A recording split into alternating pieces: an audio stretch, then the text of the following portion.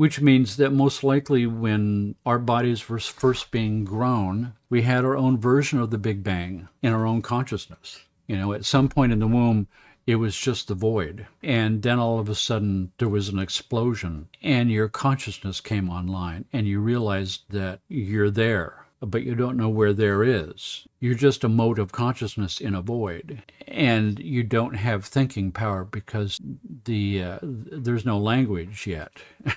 And then that expands this brain out, like we see these diagrams of the Big Bang expanding and cooling out and forming tangled patterns. Here's the tangled patterns here, these sulci and gyri. The noodles are called a gyrus, and the sulcus is the groove.